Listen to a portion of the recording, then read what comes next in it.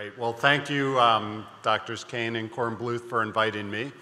And Gary's made some of my job easier because he did present some of the post-op prevention studies and the scoring. What I'd like to do is I gave this talk in 2011, and I've updated since then. And Gary alluded to some of the studies that have been performed and some that are yet to come. So where do we stand in 2014 today in terms of post-operative Crohn's disease?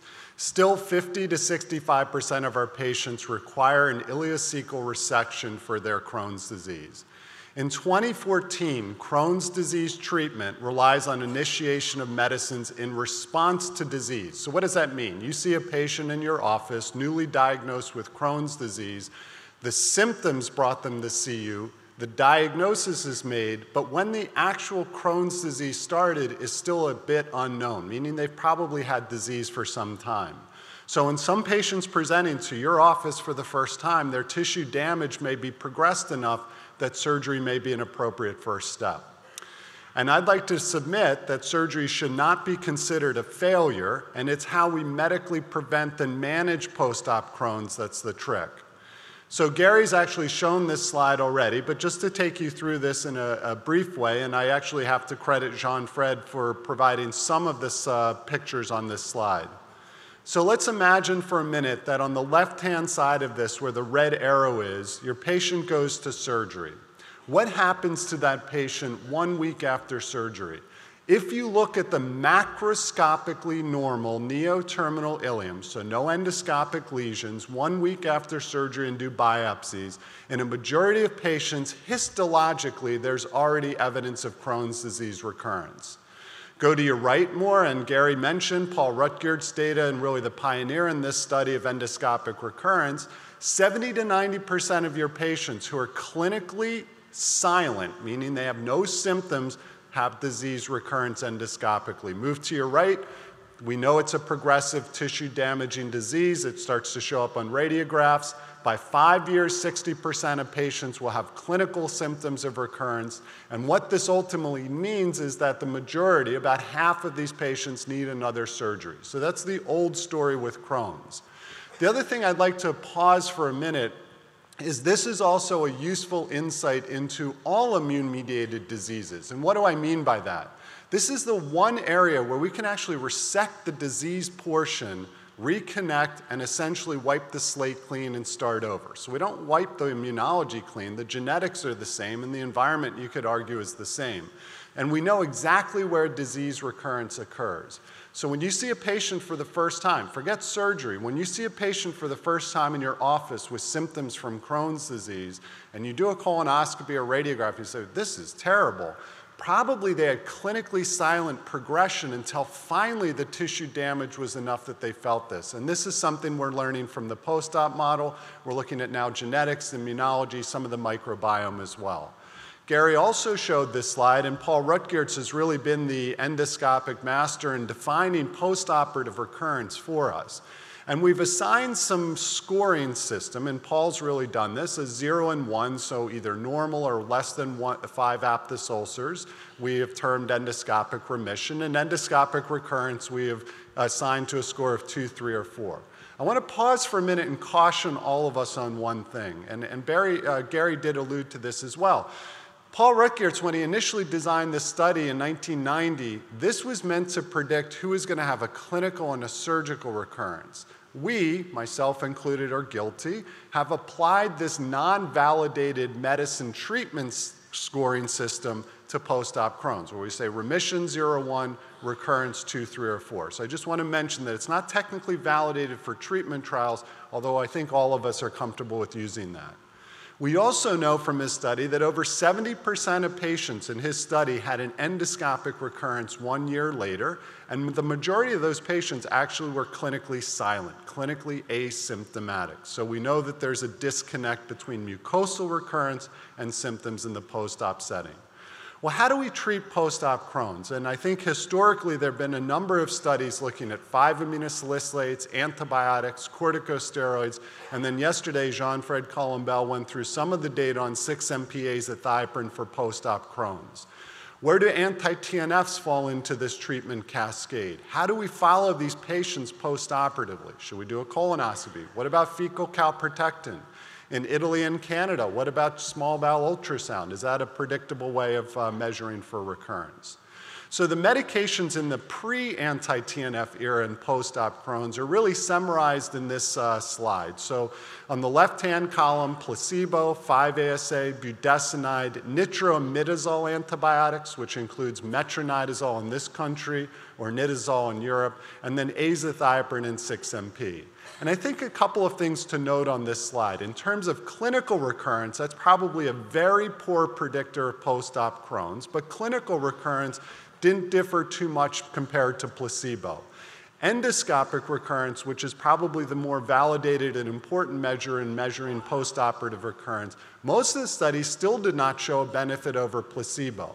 Some notable exceptions. Look at the nitramidazole antibiotic data in clinical recurrence, very low. So I would challenge those in the audience that are studying the microbiome. If we could come up with a safe, effective microbiome-altering medication, that's probably the treatment, not only for post-op Crohn's, but you could argue for IBD in general. Jean-Fred Colombel mentioned yesterday there have been 5 post-op 6-MP azathioprine studies. Half of them were negative and half of them were positive. So where does that play a role? Out of these options, there was one study that Gert Dons had actually published a few years back, where the yellow is azathioprine after receiving metronidazole after surgery, and the red bar is placebo after metronidazole. And interestingly, the combination of metronidazole and azathioprine reduced post-operative recurrence. But look at the slide. Still 44% of the patients who received that had an endoscopic recurrence. So what does this mean? This means that out of these studies, still about half of the patients will have recurrence of disease, which means that based on Paul Rutgerd's data, these patients may present with clinical and surgical recurrence in the future. So what about post-op anti-TNF? And I think in the last 5 years, there's been a lot of discussion, and the question is this worth the hype? So Pittsburgh likes hype. So thank you very much. I can tell there are some Pittsburgh fans in the audience. It's interesting, when you go to away Steelers games, I think Pittsburghers travel better than any city in the country. I would say the same for this audience. It's interesting, every time I show Pittsburgh slides, the Pittsburgh fans, so I'm expecting terrible towels at the next conference. But nonetheless, we like hype. So this is a study that I've shown before that we published in 2009, which I won't belabor too much, but this was the randomized 2-arm double-blind placebo-controlled study. We did a sample power size, so yes, it was a small study, but we assumed an 80% endoscopic recurrence at 1 year in placebo, and we assumed a 21% recurrence in our infliximab group. We had no data. And remember that number 21, because it's going to come back in a couple of slides. And then after the patients had surgery, we randomized them either to infliximab 3-dose induction every 8 weeks for a year, or placebo. Some of these patients came in on immunomodulators, we didn't stop them. Some of these patients were on 5-ASAs, we didn't stop those.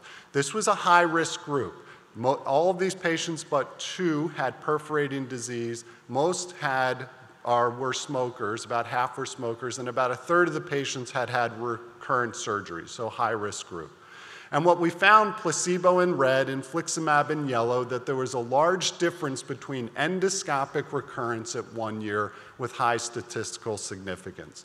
It's important when you read any post-op study today to look at the scores. And Gary mentioned that between a score of 1, less than 5 ulcers, and 2, more than 5 ulcers, I'd probably tell you, who cares if somebody has 6 ulcers versus 4? We're going to say the 6 is recurrence and 4 is remission. You all know that that's kind of ridiculous. So when you look at these studies, look at 0 and look at 3 and 4. So in this study, we found that most of our infliximab patients had a score of 0, and over half of the placebo patients had a score of 3 or 4. So this is only one small study. We need more data. And it's interesting, about 2 months ago, I saw one of the original patients I enrolled way back when in the office, and he said to me, "Dr. Ruggiero, this is amazing. 24 patients, have created such a stir. And I said, that's true, we need more data. But he said, you know, you should get a bus and you should drive us all around and make sure nothing happens to us. So now we have the Pittsburgh post-op bus. I'm the driver. We have 24 patients, and I followed them because in a minute I'm going to show you that we followed these patients for 8 years, so I feel like I've attached and have some personal relationships. So it's kind of interesting in this small study we've learned so much.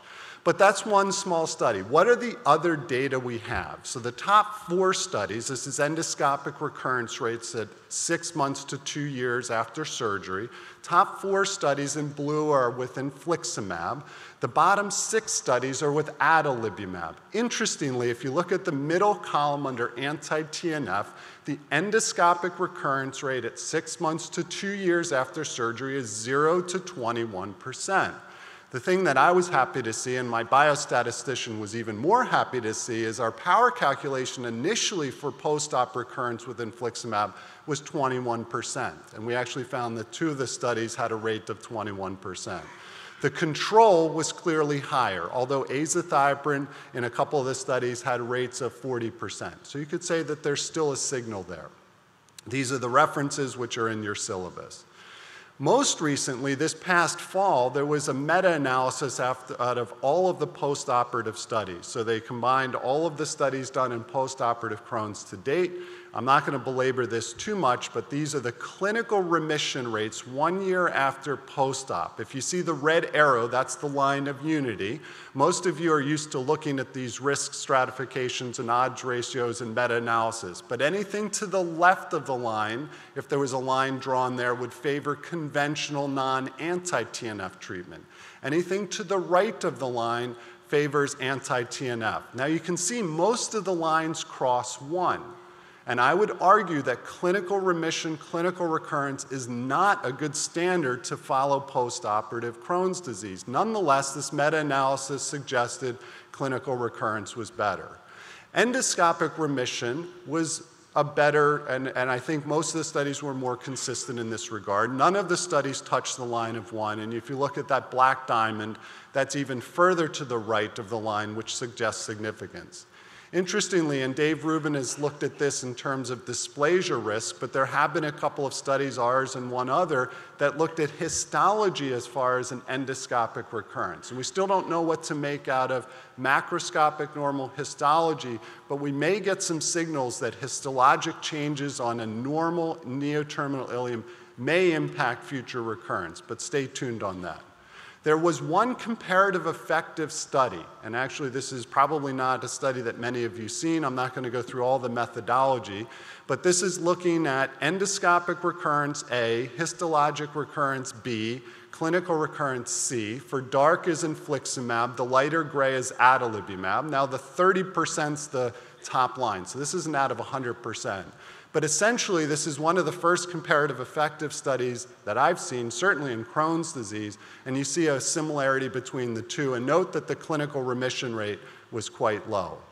So what about long-term post-op Crohn's disease? So you could argue, who cares at 1 year, whether they have recurrence or not? We want to know what happens long-term.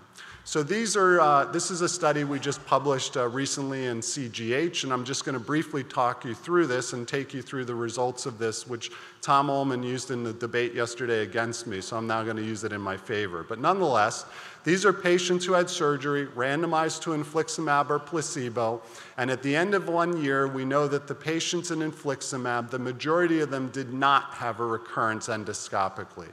But then what happened? And just to take you through the trial. So at the end of the year, I did the colonoscopy on the patient. We were blinded to whether they had placebo or infliximab. We did not know what they have. So the reason I say this is I think this speaks to human nature and speaks to an interesting aspect of shared decision. Meaning, I walked out, the majority of these patients, not knowing what they're on, I saying, you know what? You have 0. Most of you had 0, one of you had 1, and there was one that actually had a 3. And then we said, we have some options here. We don't know what you were on. We can continue infliximab, assuming you were on it. We can start it, assuming you weren't on it, or we can do nothing. Interestingly, the majority of these patients did not continue infliximab when given the choice because they felt well and it looked normal. Only 3 of them continued infliximab. And again, this was blinded. So we followed them out to 8 years, and this is one of the patients on the bus. So there's been no recurrence and no surgery. But look what happens to the patients who stopped. They felt well, it looked normal at a year, they didn't have disease. 8 of the patients had endoscopic recurrence, and 5 actually have had another surgery within an 8-year time period. So small numbers, yes, but interesting signal. What about placebo? So Gary mentioned the POKER study, which isn't exactly this, because this is a 1-year recurrence on placebo. So 11 of these patients had recurrence. Human nature, you come out and you tell the patient, we talk about mucosal healing. Our patients care about mucosal healing. They had endoscopically active disease. They were given a choice. 12 of the patients said, I'd like to start infliximab, again, not knowing that they were on placebo. So they received infliximab every 8 weeks, and look what happens to them. Interestingly, at 8 years, 5 still had endoscopic recurrence, and those patients went to surgery. What does this mean? This means in patients who have a score of 3 or 4, and Paul Rutger has shown us, we can't reverse disease once it gets too late. Once we pass that tipping point, our best medicines may not be able to reverse disease. One patient lost insurance and couldn't go on any treatment, and they have had another surgery. So how should we manage our post-op Crohn's patients? And I'll now end with my perspective and how I approach, and this actually hasn't changed. So one thing that's consistently, as more studies come out, this has not changed the way I practice. So I do take into account risk factors. Some relative risk factors are early age of surgery, short time to first surgery, and having ileocolonic disease, meaning rather than isolated ileum or isolated colon. Risk factors that we know have been associated with post-op recurrence are active cigarette smoking, and hint, hint, while this is on the answer to the response system, this actually has not been proved, but this is my personal belief. So careful how you answer the question, although the right answer is including this. So people who had been on weight-based immunomodulators and methotrexate and progressed despite being on treatment, and I'm not saying the patient that 2 months ago you threw on methotrexate or azathioprine, but you knew they needed surgery. I'm talking about the patients who had inflammatory disease, treated in the best monotherapy immunomodulator way, and still progressed to surgery. I put them at a higher risk in terms of considering post-op treatment. We know penetrating disease has been related to post-op recurrence, and we know the patients who've had multiple surgeries. So here's my approach. Not every patient gets anti-TNF. You've probably seen this before, and I still practice the same way, but it merits because we still get questions on how to manage this. So what about the low-risk patient? You probably can't read at the bottom, but these are patients who've had disease long-standing, more than 20 years, who come to their first surgery for a short stricture and really don't have a big inflammatory component. Quite honestly, this is probably only about 10 to 15% of patients, but that's a patient I would do nothing after surgery. The difference today, conversely, 10 years ago, is now we're looking at 6 to 12 months. So the biggest difference is I leave this patient alone, scope them at 6 to 12 months. If they have recurrence, we go into the scope saying we're going to treat you. The moderate risk group, so Jean-Fred mentioned immunomodulators yesterday. The moderate risk group are less than 10 years, who come in with a longer stricture and have an inflammatory component, but really haven't received aggressive treatment, and they come to their first surgery. I think if they can tolerate metronidazole, using that in combination with azathioprine 6-MP is still reasonable. People sometimes ask, well, why don't you just use anti-TNF in everybody? 1, cost. 2, and as Jean-Fred pointed out yesterday, probably 30 to 40% of patients will still do very well with immunomodulators alone. The high-risk group are penetrating disease, those with more than 2 surgeries. These are the patients that I'm currently targeting in my practice for a post-op anti-TNF. We're doing a colonoscopy again within a year, and then making decisions based on recurrence or not at that point.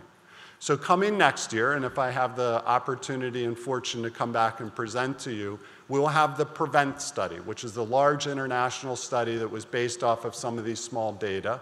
And that's something that we're going to hopefully present at DDW. We submitted the abstract on Monday, so hopefully at DDW I'll have the opportunity to present that. This is not Pittsburgh. This is England, Stonehenge, and thank you very much.